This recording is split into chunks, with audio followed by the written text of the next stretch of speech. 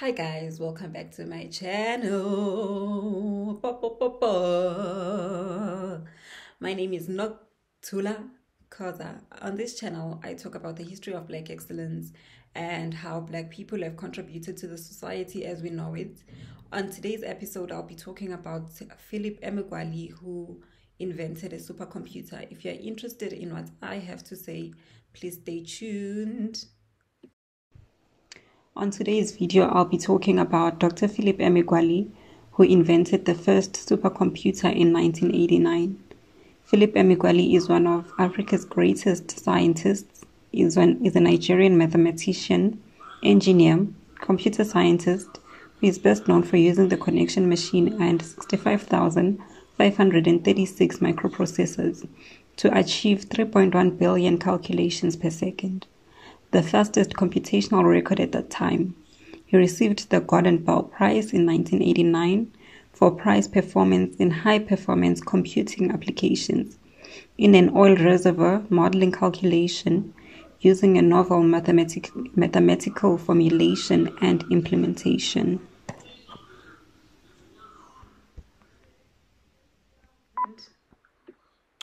So more about Philip's background. He was born on the 23rd of August 1954 in Okra, Nigeria, to parents James and Agatha Emeagwali, and he is the oldest of their 9 children. Phillip Emeagwali's father tutored him in mathematics from an early age, which cultivated his interest in the subject. Emeagwali's father reduced his household chores when he was only 9 years old, giving him more time to do extra math work such as doing drills or solving 100 math problems in his head. The daily drills transformed Emeagwali from an average student to a math whiz. Emeagwali was considered a human computing machine or a calculating prodigy in his preteens. He received a perfect score on the math section of a high school entrance exam when he was only 10 years old. He was disqualified after officials accused him of fraud. In 1966, he enrolled in a British-run Catholic elementary school in eastern Nigeria, where he excelled in a variety of subjects. However, his time there was cut short when the country's civil war forced him and his family to relocate to a refugee camp a little more than a year later in 1967. At the age of 13, he served as a cook in the Bavarian army just prior to the war's end in 1970, which he claimed, and I quote, "helped me survive the war." Emeagwali resumed his education when he enrolled in the Christ the King College in Onitsha, Nigeria, for high school. He enrolled in the school for 1 year before dropping out due to financial difficulties. Emeagwali instead self-studied and passed a high school equivalence test administered by the University of London in 1973.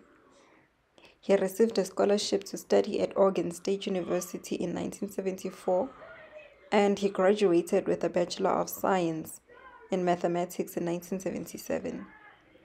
When he first began working with computers in 1974, he stated, and I quote, "I hated them more than anyone in the world, and I knew I would never become a computer scientist." Emeagwali was comfortable doing complicated calculations in his head. Computers irritated him, and he felt he didn't need them. He resolved to become a mathematician, physicist, or anything else just to avoid using computers. As his studies progressed, he was required to solve millions, billions, and trillions of calculations. He realized the value of computers and developed an interest in them, particularly supercomputers. In 1981, he received his master's degree in environmental engineering from Howard University, Washington, D.C. In 1986, he also received another master's degree in ocean, coastal, and marine engineering from George Washington University. Again in 1986, he received another master's degree in mathematics from the University of Maryland. During this time, he worked as a civil engineer for the Wyoming Bureau of Land Reclamation. Emeagwali was granted access to the connection machine at the Los Alamos National Laboratory in New Mexico in 1987, while working in his PhD at the University of Michigan. Over the next few years, he accessed the machine remotely from Ann Arbor, Michigan, and worked on the program to accurately estimate the amount of oil in a simulated reservoir. In 1989, he ran a program, and with the help of 65,536 microprocessors, the machine was able to perform 1.3 billion calculations per second and correctly predict the amount of oil in the simulated reservoir. Emeagwali actually set the world's fastest computational record on the connection machine a year before it was published. He broke his own record several times before announcing his results. And I quote, so he says, and I quote, "Each time I broke my record, I would start screaming like a madman. People would rush to my computer lab and ask, 'What went wrong?'" he recalled when he was interviewed. He set the record in 1989 by using 65,536 separate computer processors to perform 3.1 billion calculations per second. His achievement paved the way for other scientists to comprehend the full capabilities of supercomputers, as well as the benefits and the practicality of connecting multiple computers to communicate. According to CNN, he is known as the father of the internet. For this, according to the White House transcript, President Bill Clinton praised Emeagwali as one of the great minds of the information age, reiterating Emeagwali's nickname as the Bill Gates of Africa. Using software developed by Emeagwali, the connection machine solved a 350-year-old packing problem that was thought to be one of the world's most difficult unsolved mathematical puzzles. The connection machine was also generated equations explaining how sperm traveled, contaminated groundwater flows, the subterranean movement that causes volcanic eruptions, and how to extract petroleum in a relatively safe and larger quantities. Emeagwali was awarded the Gordon Bell Prize in 1989 for an application of the CM2 massively parallel computer. The application used computational fluids dynamics to model oil reservoirs. He was awarded in the prize performance category with the performance figure of around 400 flops. The winner of the performance category was also the winner of the prize performance category, but he was unable to receive both prizes. The CM2 was used for seismic data processing by mobile research and thinking machines, which achieved a higher ratio of 500 flops. Each entry received one award from the judges. The crux of the discovery that Emeagwali had programmed each microprocessor to talk to 6 neighboring microprocessors at the same time. The success of the record-breaking experiment meant there was now a practical and inexpensive way to use machines like this to speak to each other all over the world. Within a few years, the oil industry had seized upon this idea. Then the Hyperbole International Network, creating a virtual World Wide Web of ultra-fast digital communication. He was later hailed as one of the fathers of the internet. Since then, he has won more than 100 prizes for his work, and Apple Computer has used his microprocessor technology in their Power Mac G4 model. Today, he lives in Washington with his wife and son. The internet as we know it, and I quote, the internet as we know it today did not cross my mind," Emeagwali told Time magazine. I was hypothesizing a planetary seized supercomputer, and broadly speaking, my focus was on how the present creates the future and how our image of the future inspires the present. Encouraged by his success and newly found status, Emeagwali moved forward with further research and provided new theories and concepts for computer design. Many of these were based on the idea that computers were simply an extension of the function of nature, and thus they should be designed based on nature. One of his theories is aimed at exploring long-term effects of greenhouse gases and global warming. Emeagwali offered a new design for a computer based on honeycomb, based on the theory of tessellated models. Emeagwali broke the Earth's atmosphere into sections that resembled honeycombs created by bees. He reasoned that bees are able to use the most efficient methods to develop their honeycomb, and that following principle of honeycomb design in a computer will allow it to work in an optimal fashion.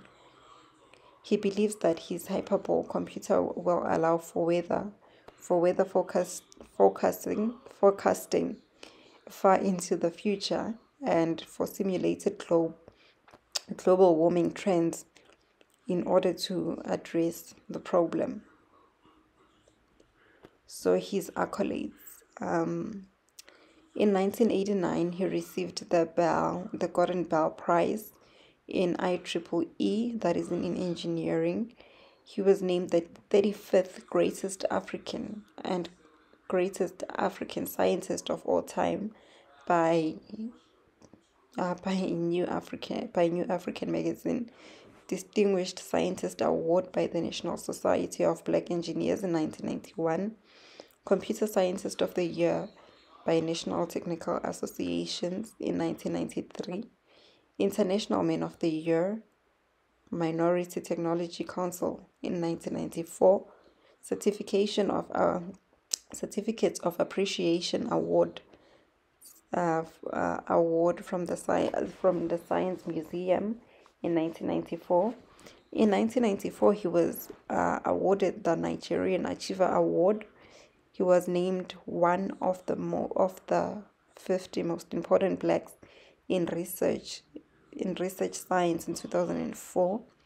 Time magazine in 2007 described him as an unsung hero for the contribution to the creation of the internet.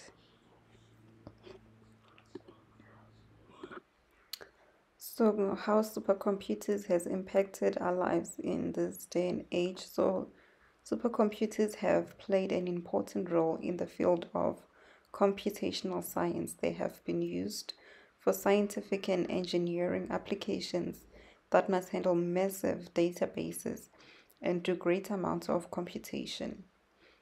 Supercomputers are used for data-intensive computation, heavy scientific and engineering purposes, such as quantum mechanics, weather forecasting, oil and gas exploration, molecular modeling, physical simulation, aerodynamics, nuclear fusion research, and cryptanalysis. Today, they are also routinely employed by the aerospace, petroleum, and automotive industries. So, the most powerful supercomputer in the world is the Frontier, which is in the US.